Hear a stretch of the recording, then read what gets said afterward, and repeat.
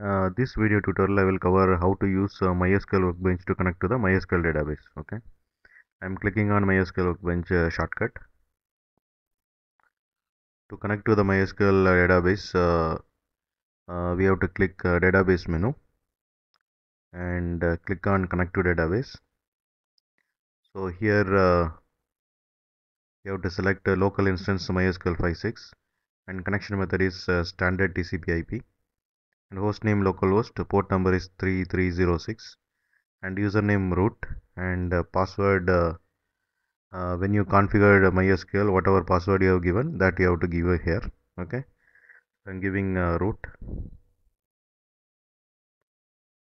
and clicking on OK. So here you can see MySQL Workbench has connected to MySQL database, and you can see different kind of schemas which are available in MySQL. Okay, and I'm clicking on schema world. It has tables like city, country, and country language. I'm clicking on city table.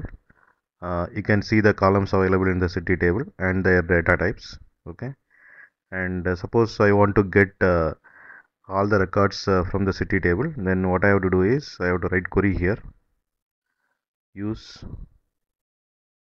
world, that is the schema name. Okay, I am executing that. So the world is selected, and then I am writing the select query, select star from city table. Okay,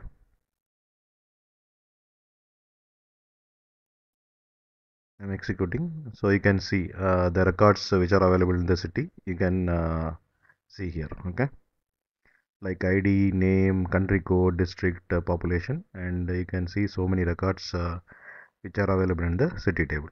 Okay.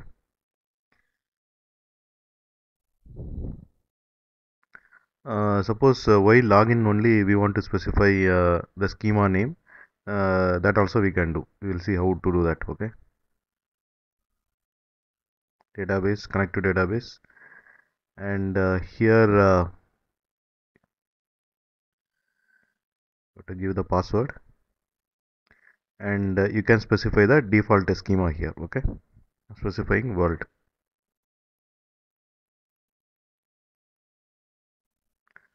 So you can see here world is automatically selected, and you can directly write query.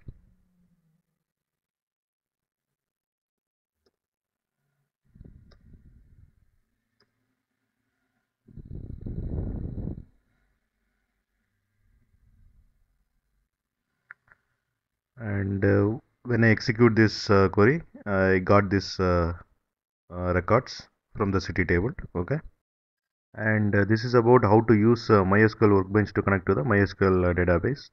And thanks for watching. Bye.